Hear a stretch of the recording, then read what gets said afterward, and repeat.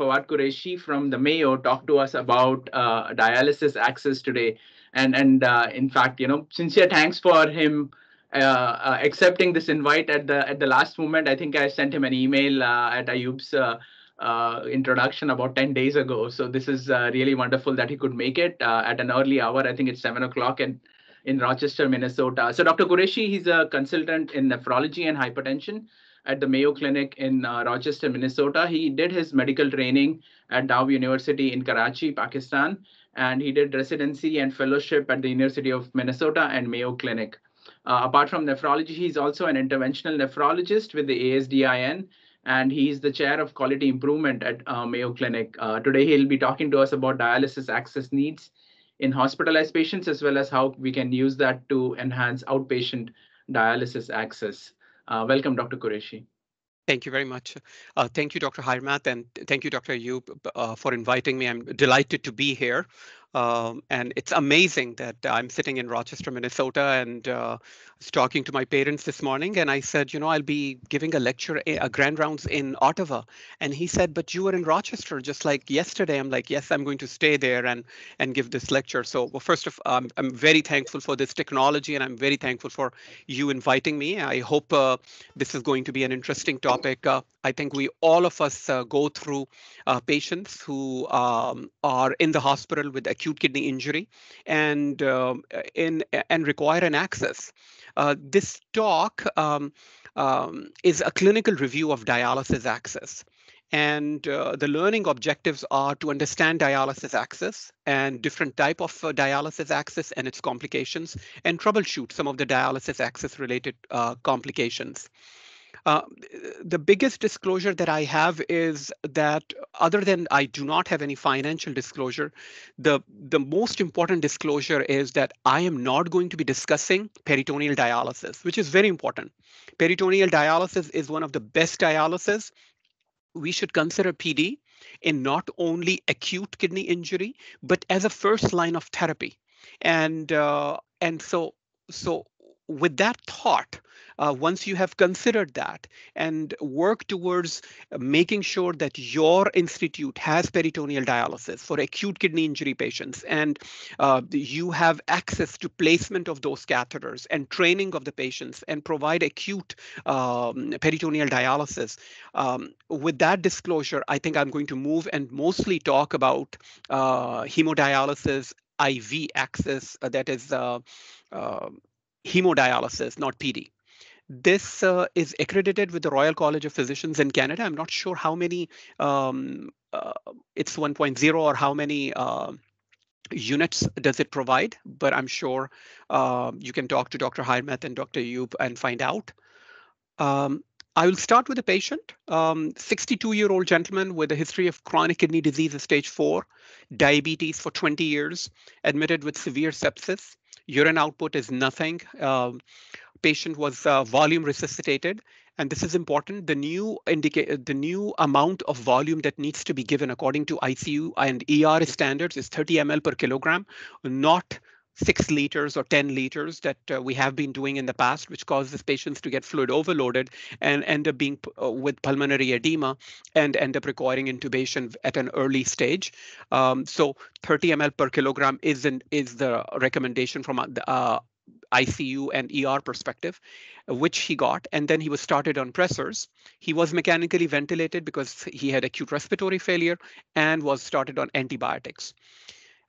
These were his labs, and because of his labs, bicarbonate being low, potassium being very high, they used appropriate fluids, which is D5W with 150 milliequivalents of sodium bicarbonate, which is isotonic, with 150 milliequivalents of sodium without any chloride in it. So they started that. This patient, before he got admitted, his BUN was only 40, and his creatinine was 2.8 with a potassium of 4.4. Bicarbonate was normal. Hemoglobin was normal. This is before admission. Ultrasound of the kidney was done, which showed average size kidneys with increased echogenicity, and we'll talk about what does that mean. Yeah. So the question is, what would you do for this patient who has these labs, started on all of this, and he has no urine output, and now he's going into pulmonary edema. So basically, the decision was that we are going to dialyze him. And these are the options when we think about dialysis. We think about either putting a right IG catheter or a left IG catheter, right or left femoral catheter, right or left subclavian catheter. And what I'm going to do is I'm going to talk about each and why not. So starting with location and complication. And when you are thinking about dialysis catheters, one of the most important thing to remember is what is the roadmap of the dialysis catheter? Where is it going to travel? How it's going to travel? And making sure what is the length of that catheter and how long it's going to stay. And so if you think about right IG catheters, usually the right IG catheters and the femoral catheters are the straightest catheter. The right IG catheter gets into the right IG and drops down into the right atrium. Femoral catheters goes into the femoral vein and goes straight up into the inferior vena cava. The left IG catheter, on the other hand, has to first make a right turn into the subclavian and then needs to take a left turn into the superior vena cava. So it kind of turns twice, which can cause complication in blood flow rates, etc. And then we have subclavian catheters, which we will talk about a little further, and an understanding that one of the complications is a catheter length. It's either small or too long, or where is the location? And again, how long did it last? And as I discussed, the roadmap. So, so the first thing is we are going to talk about why IJ catheters are superior over subclavian accesses. Those of us who have practiced for many, many years, we have seen subclavian catheters, and I'm sure the young fellows must not have seen too much subclavian access and subclavian catheter for temporary or permanent access. And the reason for that is that once a subclavian catheter is placed, it causes subclavian and superior vena caval obstruction.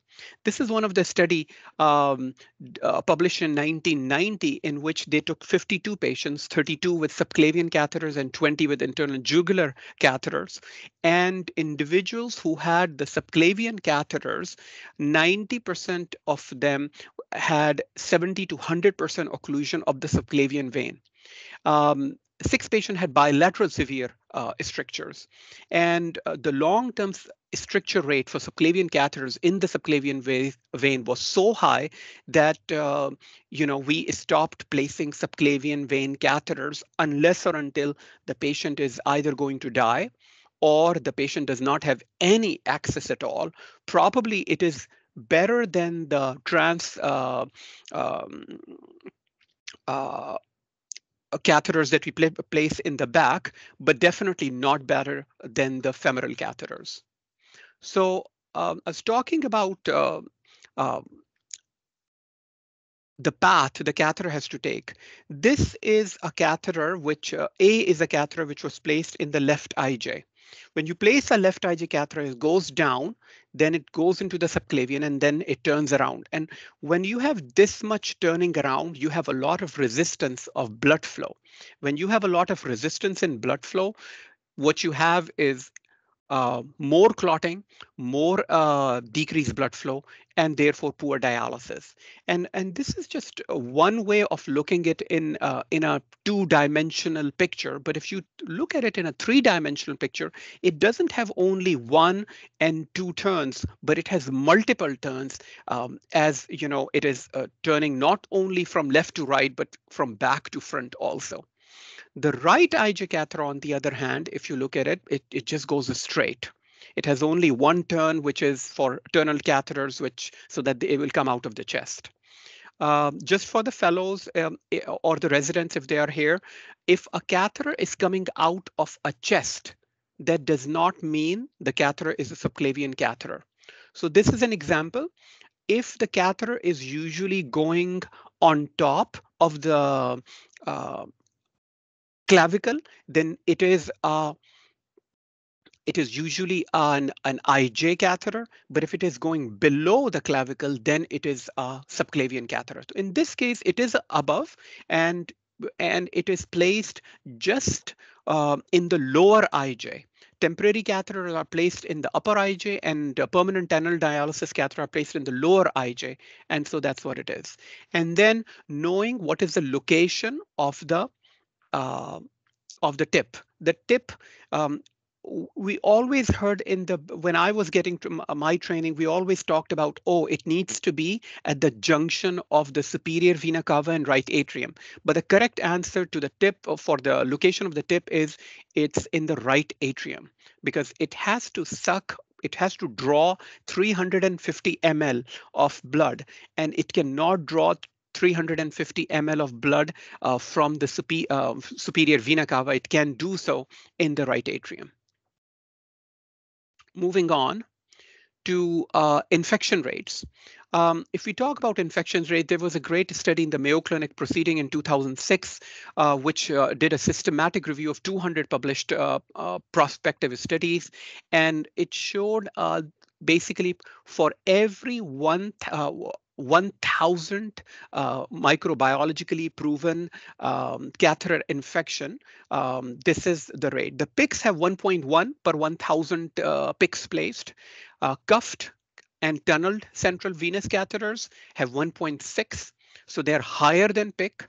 And then non-cuffed central venous catheters have non-medicated and tunneled are 1.7, and non-medicated and non-tunneled is 2.7. So this is our temporary dialysis catheter, which we place for 1 to 2 weeks for acute dialysis, and these are the tunnel dialysis catheter that we place, and we are dialyzing out in the center patients for months sometime, and sometime years. So 1.6 for them and 2.7 per 1,000 catheters placed.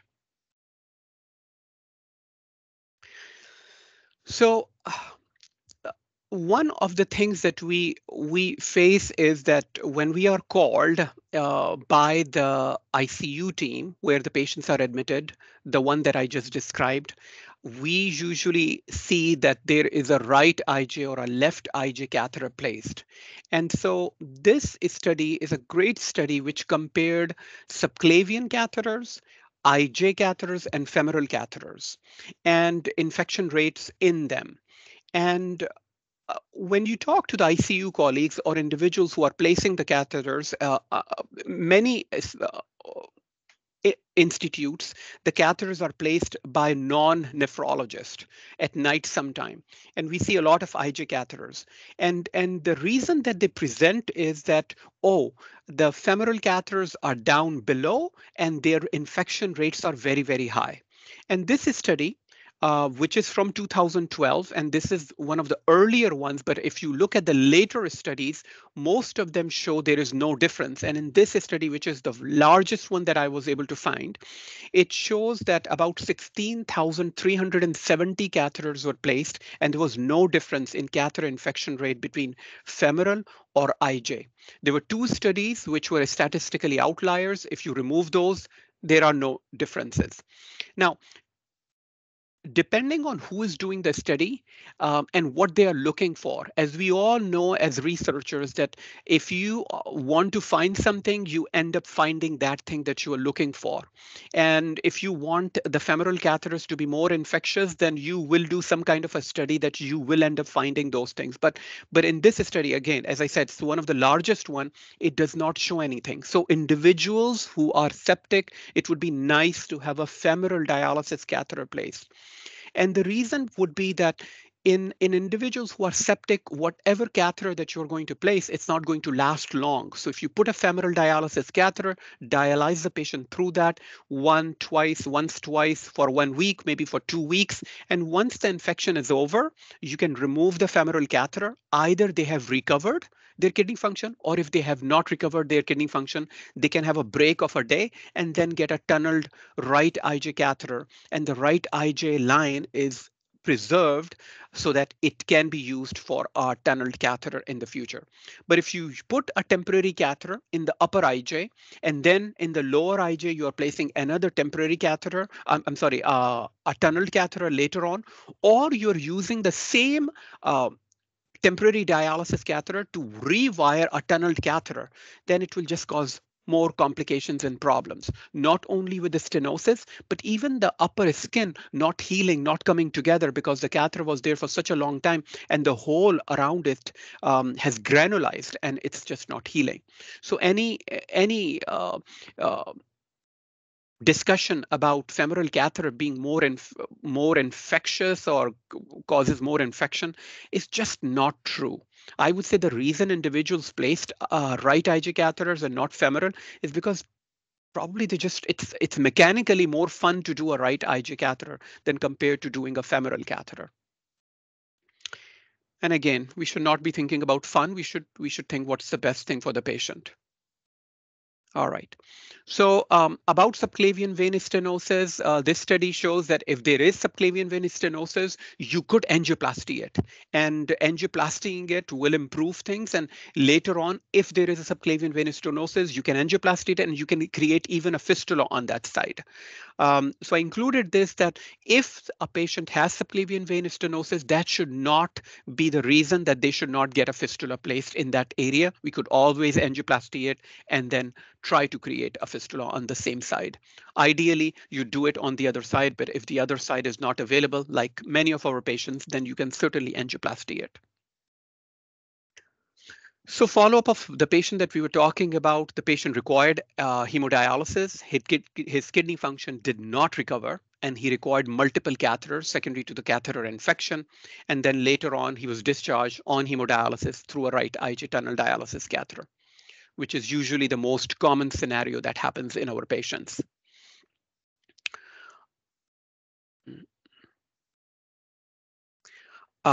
This patient did not recover, and he continued to require renal replacement. I'm sorry, his kidney function did recover enough to not require renal replacement therapy, and he required long-term antibiotics and had a PICC line placed on the arm for 2 weeks, and then he was discharged home to follow up with primary physician and his nephrologist. So ideally, femoral lines to start hemodialysis in patient with sepsis. If renal replacement therapy is stopped, then central veins are preserved for future access. If renal replacement therapies continue, then right IG can be used for tunnel dialysis catheter placement when the sepsis is resolved, as discussed. And if there is a need for longer term dialysis, then we have preserved the right IG. Hopefully subclavian is preserved also, and therefore the chances of stenosis are going to be lower. So the learning point was that always plan for future access and think about which access to place in a patient with infection and what are the accesses to avoid. And the answer is infectious patients place a femoral catheter so that you can later on remove it and preserve the IJ as discussed, and then try to avoid the right IJ. So I want to discuss what is to try to make the venous system of the upper arm more simpler. And this is usually a picture of the venous and the arterial system. But for the vascular system, when I start thinking about the vascular system, this is my vascular system. It's very simple. There is the axillary artery, then the brachial artery, the radial artery on the thumb side, and the ulnar artery on the small finger side. This is my arterial system. And my venous system is also very simple that I think about, although it's much more complicated, but this is for a fistula placement. There is the cephalic vein, which runs from the thumb all up to the shoulder, and then this is called the cephalic arch. Sometimes the fellows do not know what is a cephalic arch. People talk about the cephalic arch all the time, but this area is called the cephalic arch, where the cephalic vein goes into the subclavian vein. And then there is this basilic vein in the forearm and the basilic vein in the upper arm, and then axillary vein, subclavian vein, superior vena cava, and the right heart here. I put a triangle here, a green triangle here. And the reason I put this here is this basilic vein in the upper arm is the largest vein available in the upper arm. And it is very important to know about this vein because when the patient gets admitted and they place an IV, they place an IV usually in the cephalic vein here or cephalic vein here.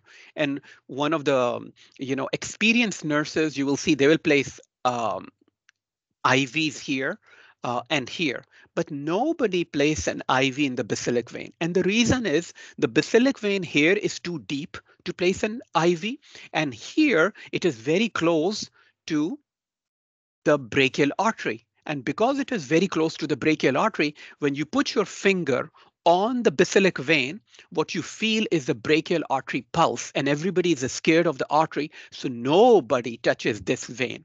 And this vein is usually available for us in the future to place a brachiobasilic fistula. This is a drawing of the same thing that we discussed, cephalic vein and cephalic arch, basilic vein and large basilic vein in the upper arm, and then going into the superior vena cava and the right heart, and IJ comes here. This is a combination of the two, the artery and the veins. And on a regular human being, it looks like something like this. This person definitely had their coffee in the morning. So you can see the cephalic vein up here, large and big. The basilic vein here cannot be seen. These are superficial veins that are irrelevant when we talk about fistula placement. And this is the cephalic vein in the upper arm. Again, the basilic vein you cannot see. And I do not talk about these veins. And the reason I don't talk about these veins is they're irrelevant when it comes to fistula placement. But for interventional new IR-related fistula placement, these veins become more important. And you can see somebody placed an IV in the cephalic vein. So once you place IVs, the cephalic veins, they get destroyed, they get stenosed. This is the lower extremity, aorta, common iliac, and femoral artery. And then the venous system is femoral vein, common iliac, and then goes into the inferior vena cava. All right, let's go with another question. Actually, before we go, let's go with the next question. 61-year-old gentleman who has been on dialysis for the last 3 years, and you have been called because there is a right IJ tunneled catheter and it's not working well. Now the nurse is requesting you to OK to TPA in it. What do you do? What you do is you say OK, and if the catheter doesn't work, then and if the patient does not need acute dialysis, and this is for the fellows, you ask them to dwell it for 30 minutes. After 30 minutes, it doesn't work, and the patient is not such an urgent need for dialysis, you do it overnight or until the next hemodialysis. And the reason for that is so that they will not call you.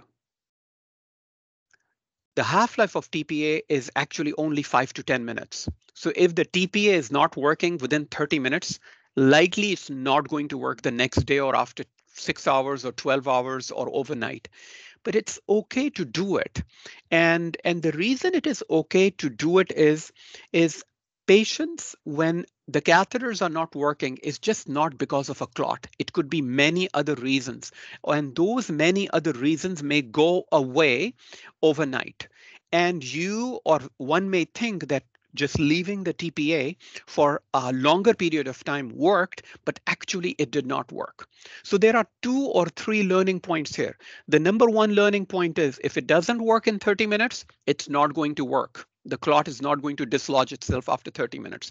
The second learning point is that if after 2 hours, you have been called and the nurse tells you that I am unable to draw where I put 2.5 ml of TPA and I can push it, but I cannot draw it, it's okay to push it because 2.5 or 3 ml of TPA after 2 hours, that means it has completely, it's not working at all.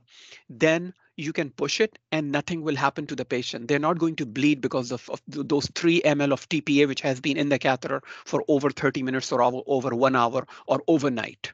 So 2 learning points: don't leave it more than 30 minutes. If you are leaving it more than 30 minutes, don't expect anything to come out of it. It's not going to work after 30 minutes. Second thing, you can push it inside the body after 30 minutes. It just doesn't matter because they're not going to bleed. In this, this is a great study. This is a TPA for blood flow restoration in hemodialysis catheter. This was a multi-center randomized prospective study comparing dwell versus push. And it showed that dwelling or pushing actually was kind of the same. You could do either. You could argue that pushing was a little better. So this thing that leaving the TPA for 30 minutes or 2 hours or overnight is going to do something better, it's actually may not be so true. And this study was done in Canada, so probably it's more reliable. All right, so the story continues. The catheter works for a short period of time and then it stops working again, and you order a chest X-ray.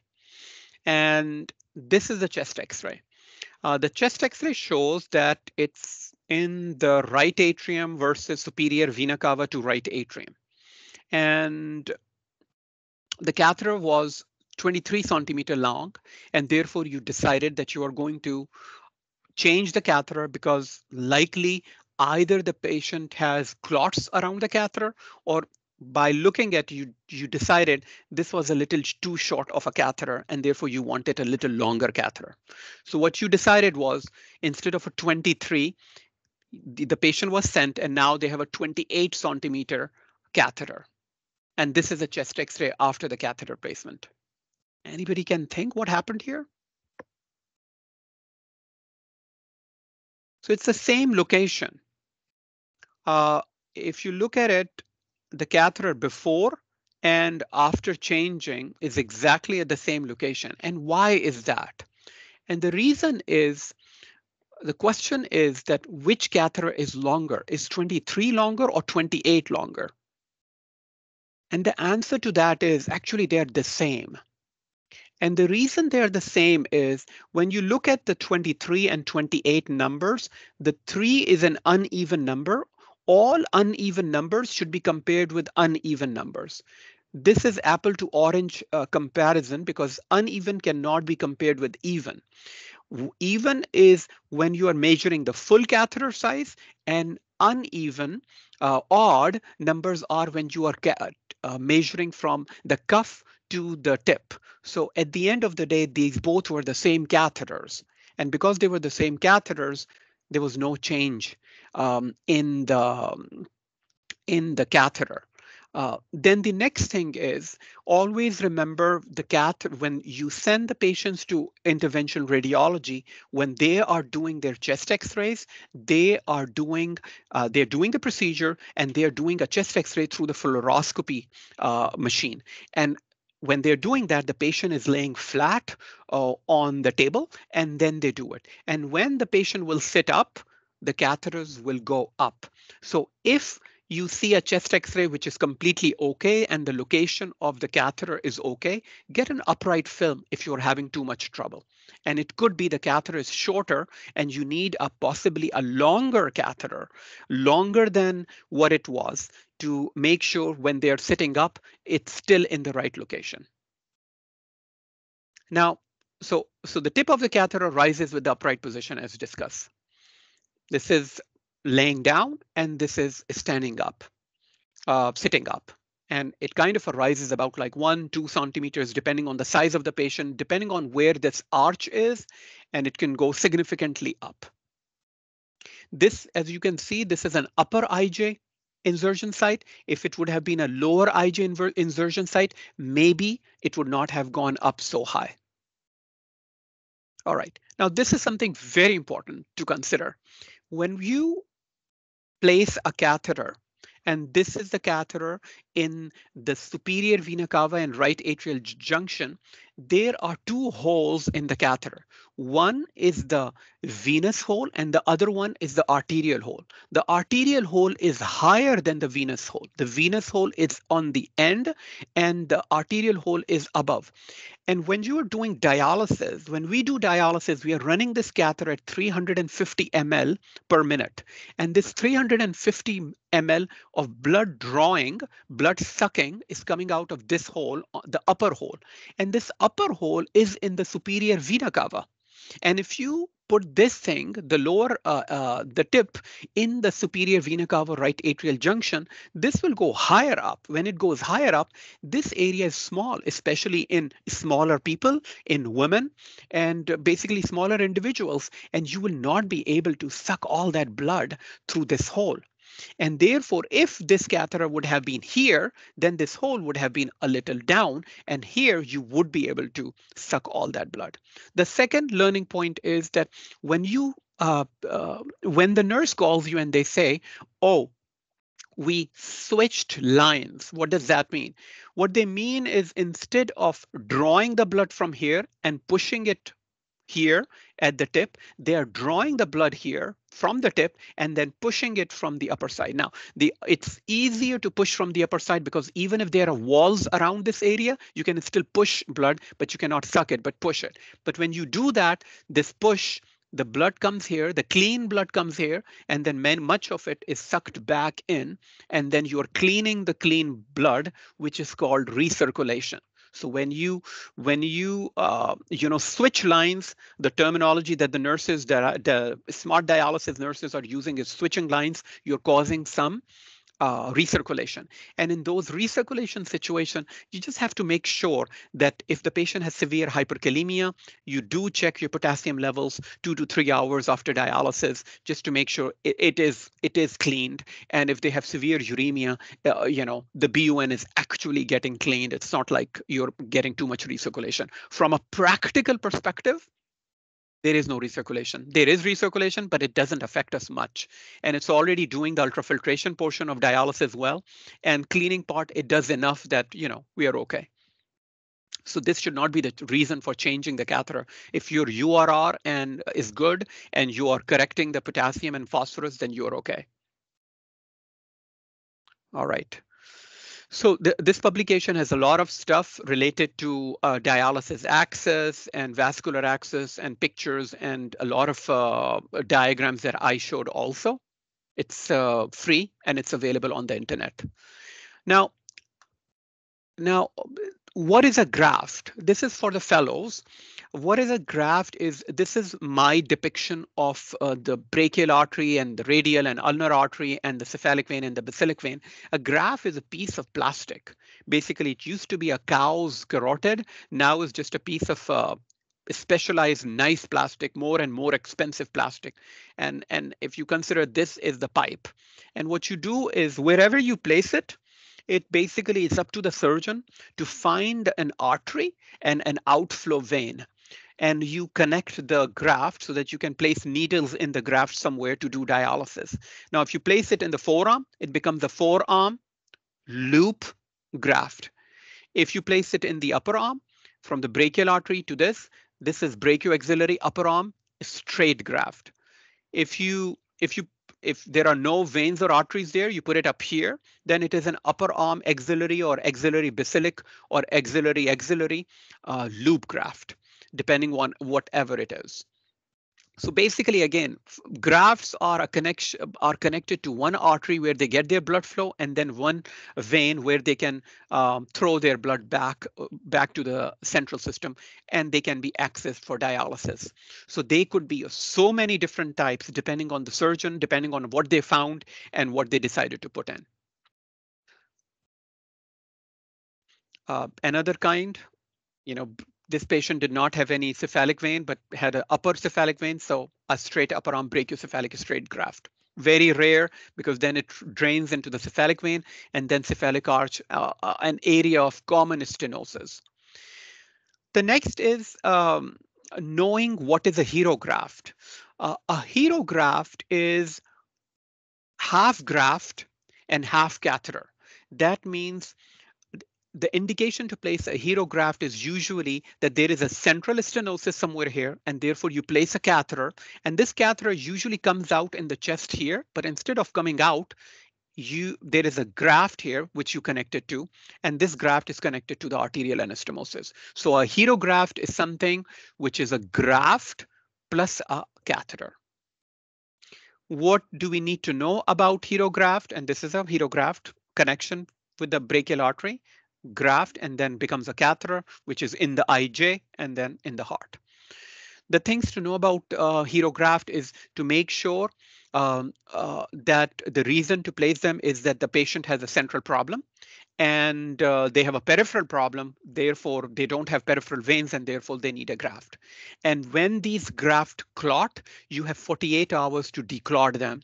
And it is an important thing. If it is more than 48 hours, then the patient would have to be likely be admitted, and they would have to do TPA, heparin, because there's a larger amount of clot into the graft plus the catheter, and may cause more PE, and therefore will require some TPA and heparin.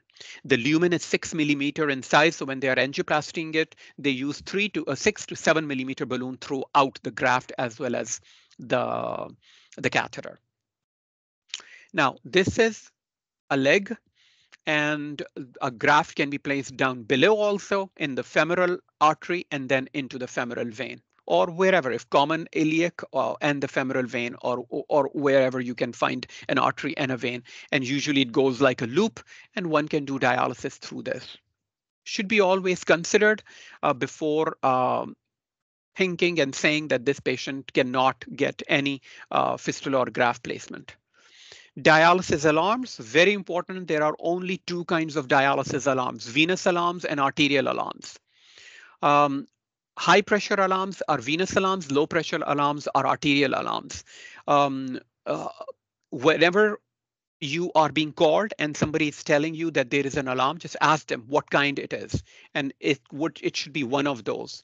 And what it means is the arterial alarm is when you're trying to remove the blood, you are sucking and drawing the blood, but because there is an stenosis somewhere here, you are unable to draw, and therefore there is negative pressure, which will cause an arterial alarm.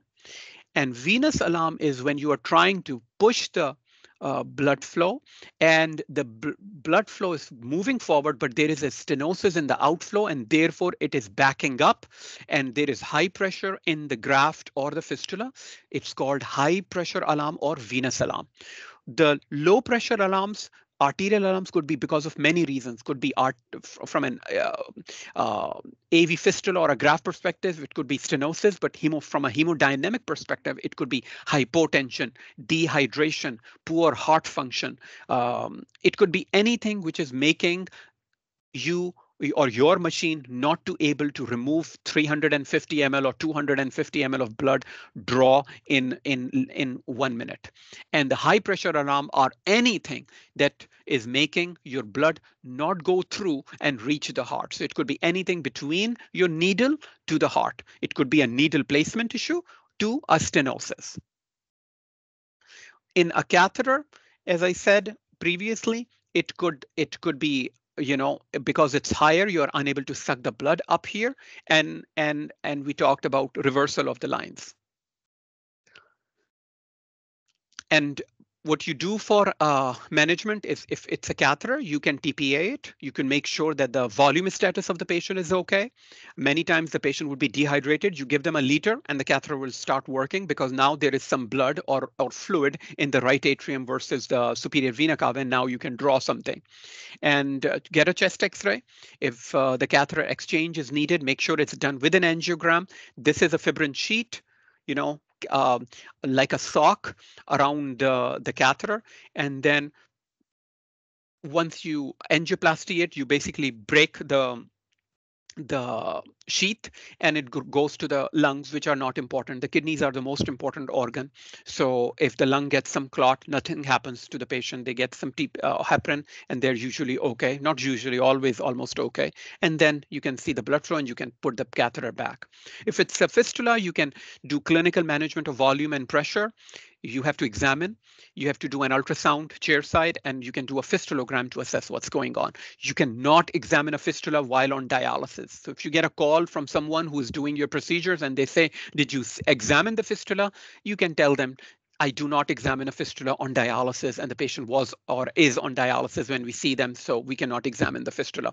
Because when you examine, you have to press it. If you press it, it will burst. It will, it will start bleeding, and you cannot do that. So you'll have to do it like a couple of hours after the dialysis is over to do an actual examination. But you can certainly do an ultrasound. Something about pseudoaneurysm. These are pseudoaneurysms. These are very stable. As you can see, skin is very stable there. And it's good. Make sure that there is no outflow stenosis, because if there is outflow stenosis, there is high pressure, and because of the high pressure, there is ballooning of the fistula or the graft. Document the size of the aneurysm, monitor the size, monitor the increase in flows, and monitor the skin overlying the aneurysm.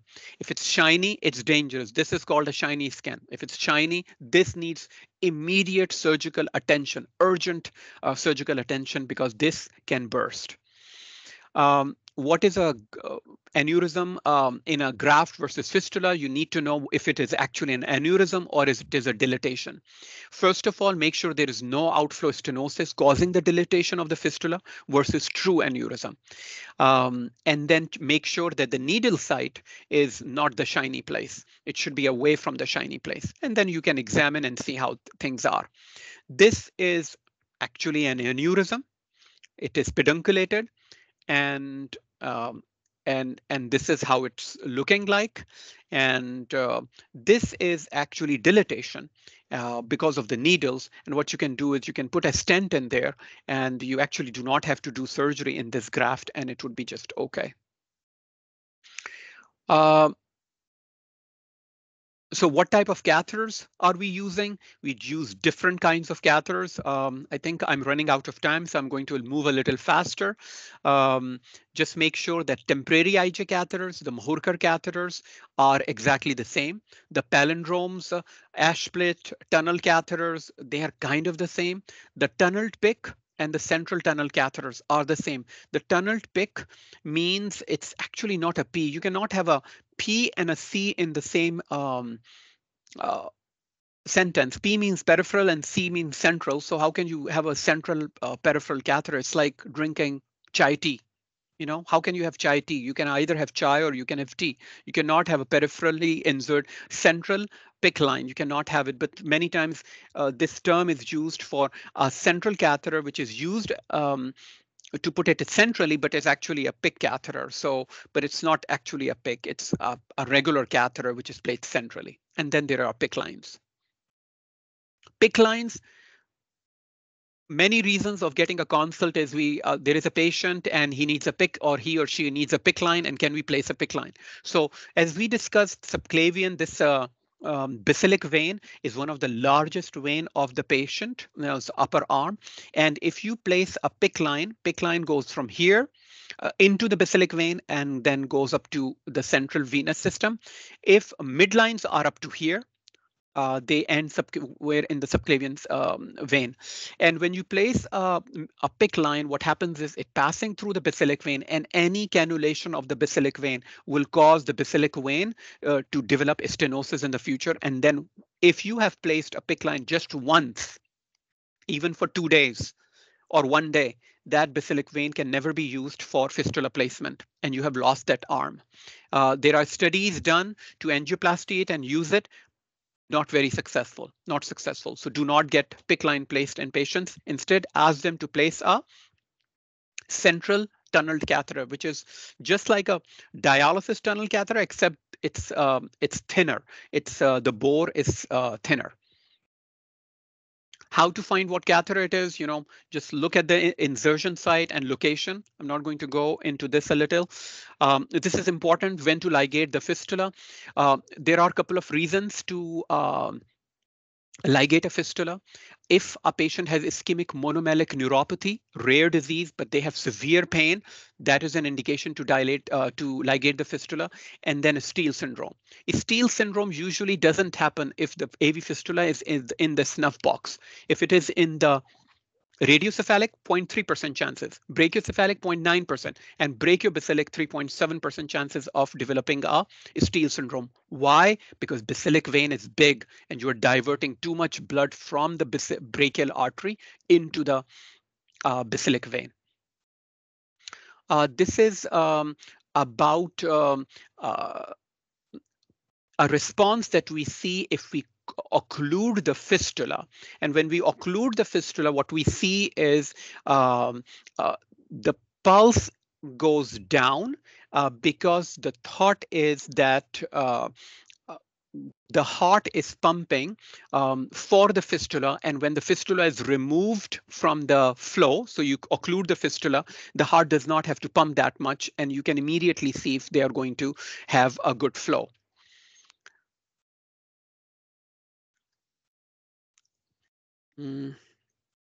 Okay, so if you see a patient with heart failure, check if it is a high output failure or low cardiac output failure. If it's low output failure, it doesn't pertain to us. If it's physiological, it doesn't pertain to us. If it's pathological and it's related to arteriovenous fistula, then it does pertain to us, and we need to make sure that not everyone is a candidate for a fistula placement. Our old patients who have heart failure, they will never be candidates for fistula placement, because when you place a fistula, you cause decrease in peripheral resistance, increase in cardiac output, increase in blood volume return, and it causes RV dilatation, a reduced ejection fraction, and heart failure. And this, with the Fistula First initiative, we just talk about fistulas, and we should not be thinking about fistulas in everyone. Not everyone should have a fistula. And if the patient has high imagine a patient with an ejection fraction of, let's say, 3 liters, and their access flow is 2 liters. The heart is pumping 3 liters of blood and 2 liters is going through the axis. There is only 1 liter for the body to use for oxygenation, and that will cause the heart to pump more, and they will develop heart failure. There are studies done in which they have ligated fistulas post-transplant, and it does improve overall the heart function of the heart. I'll stop here. Thank you very much. Please, if you have any questions, I'm more than happy to answer them. Thank you, Dr. Qureshi, for that very clinical and practical overview. Some of those things are very pertinent to us. We are a very line heavy program. We have, like, I don't know, 50-60% lines and not fistula in our outpatient. And we are also lucky to have vascular access coordinators. So we have vascular access coordinators, some of whom are in the audience, who actually take care of, if we have a problem with access, we just call them and they take care of what needs to be done. And they are way more experienced than most of our trainees and even staff nephrologists are. So if people have questions, please raise your hand and ask them. I'll start with you didn't talk about POCUS. I have heard that you are a big POCUS enthusiast. Is how would you say we should incorporate? And we don't do enough POCUS. I think I'm still learning. We use it somewhat in the clinic. How would you think POCUS could be incorporated for vascular access? So in the dialysis unit, POCUS can be used for the nurses. Actually, in our dialysis unit in Mayo Clinic, we have POCUS in every dialysis unit, and the dialysis nurses can use POCUS to see if the fistula is deep or not, and where to cannulate the fistula. From a perspective of the fellows, I think POCUS is good. It is another tool that you can use, increases patient satisfaction. You can immediately know if there is hydronephrosis or not. I have another talk where we can talk about what to see in POCUS, and it's very simple to assess the kidney size and the echogenicity of the kidneys and hydronephrosis. So it can be used for that, but it's just another tool. There is a lot of focus on POCUS regarding volume assessment also, which in our patient population in North America, it is very hard because our patients have valvular disease, heart failures, and in those patients, just doing POCUS or seeing B lines is not going to tell us if the volume status is low or high. I would say it's just an additional thing. It is not one of those things that you can just do and make a final diagnosis. It could be an additional thing to the already clinical assessment that one is doing. But if you are rounding on the ICU and somebody says, "Oh, the it's dilated, so remove the fluid," uh, that's just not true. You'll have to assess what is the valvular status of the heart, what is the CVP, what is if there are cardiac catheterization findings, and then go with the clinical picture ex- rather just than POCUS. It is important to have POCUS in the program so that the fellows can start seeing those pictures and get used to those pictures so that when they see it in the future, when the technology becomes cheaper and cheaper and ultrasound is available in every corner, then they should be able to understand what it is. But again, I would just call it a tool. People got really too excited with that, and now that it is getting cheaper, the commercial dialysis centers are also putting POCUS in the dialysis units. But that's the extent that I think it would be helpful. Yeah, I think for needling, especially for nurses, that's a useful tool for sure, and many other places. Going back to your first case, where you what you described is what happens at our center, right? It's mostly the ICU first year resident who will put a IJ line at night, and we'll start dialysis. You kind of suggested that maybe a femoral might perhaps be superior in that sort of a situation because of repeated IJ or possible infections and stuff. Could you expand on that? Is that something that you've pushed for locally? Because we haven't, and if we start doing that, that would be a practice change. Absolutely. I think the reason that we do IJs is just because of convenient, and it is more fun to go in the neck. And it is just not fun to go in the groin. It's not clean. We have to pull the pannus. Somebody has to hold it. It's just not fun. And therefore, people don't go down there. But again, as I said, the infection rates are exactly the same. And especially if you are going to keep the line for 1 week because the patient is already septic, you have to replace the line. Then you have to it is logical to save the space that you are going to use this for long term. And long term meanings not only tunnel dialysis catheter, but also fistula placement in the future. So one should always use a femoral. It is a practice change. It's a hard work because, as you said, this is exactly what happens with us also. Somewhere in the night, there is a catheter is already placed, and then somebody is asking for a catheter for a dialysis. And in these individuals, they have so many lines placed and which cause problems. And then another question is that if you place a central line versus a temporary dialysis catheters, those are two different things. Central line is much thinner.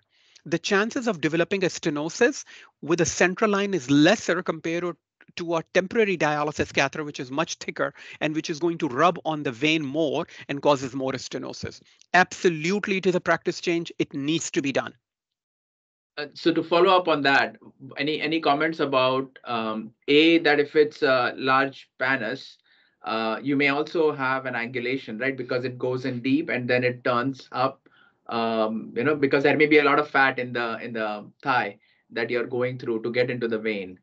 So does the same, the what you showed wonderfully with the left IJ, do the same considerations apply with the femoral? In those circumstances? And do you want to comment on, what's the right length when you're putting in a femoral line? For the femoral length, the longest catheter that you have available is the best length. So 28 centimeter or 32 centimeter, 28 is the best, the longer the better. The second thing is if you have POCUS, and all of our dialysis catheters are done by ultrasound. So you can come into the thigh rather than like we used to do in the past, going blind, palpating the pulse and going into the groin. So instead of groin, you're going into the thigh, and the turn is not as much compared to the IJ. So the femoral turns are much lesser compared to the left IJ. They are comparable to the right IJ. So just use a long catheter and can go as high as possible. Fantastic. Ideally into the inferior vena cava. Right, exactly. We don't do enough of femoral lines. I mean, it used to be that we would do femoral lines all the time, and now it's hardly done. Which is, I thought that was a welcome change, but maybe not. Um, Yeah, and Dr. Zimmerman is asking in the chat is are flow issues more common for femoral compared to IJ in your experience? So in the beginning, when the patients are intubated, sedated, and laying straight on the bed, there are no issues. Once they start waking up and they start sitting up, then you start having some problems with the flows issue. And by that time that they are extubated, they're doing better, their infections are usually resolved, or they're still on antibiotics, but the issue related to bacteremia is resolved. And at that time, you can remove the femoral catheter and go with the tunnel dialysis catheter. Fantastic. Dr. Akbari, you're muted, Ayub. Thank you, Fawad, for an excellent talk. Would you comment on lines being placed when there is a fistula when we are doing CRRT? And at your center, do you do SLED? And if you do it with a fistula or do you do it with a line?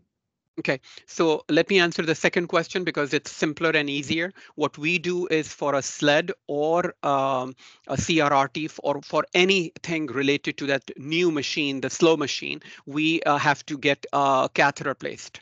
And not only that, we have to place two catheters because the other one is a central line for calcium, and we are giving citrate for regional anticoagulation to all of our patients, even liver failure patients also. So we use two catheters. So that's one thing. We never use a fistula for SLED or CRRT. The second question is, I'm sorry, I forgot the first question actually. So when we place these lines, do you place it in IJ Correct. or do you go to the femoral because they already have a fistula? Absolutely. When in those situations, not we, the patient is usually in the ICU or cardiothoracic units. We have a lot of heart transplants and other organ transplant. They end up getting a central catheter, which is usually an IJ, left or right IJ, and and their fistulas get many times destroyed, basically, because as we know, if we know the highway, if you're putting in an IJ, then the flow is going to be diminished or blocked, and you will have a higher chance of losing those fistulas. Absolutely. Yeah, and it's kind of unfortunate, right? It's partly, I think it's nursing and experience with fistula. Though of course using a fistula is not easy, but if we could use it, safely, that would avoid all that plastic in our sick people. The femoral lines is still a subject of discussion. So Janet Graham is asking. So she used to be our vascular access coordinator when we started the program. She's now the director of our program. She's asking about the higher rates of recirculation with femoral lines. Do you have any comments on that? Again, if you're using a long line, it's less likely to happen, but is that a concern, especially when you are reversing? So, technically you would think that would be the case, but we have been reversing lines for years and decades. How many times any one of us even thought about recirculation or not getting a good dialysis from a patient? And that's physiologically it is happening, but is it affecting clinically? It does not. Even in the upper catheters, it doesn't, and in the lower catheters, definitely it doesn't. So you can definitely reverse line, do whatever needs to be done in that short period of time, and it should be okay.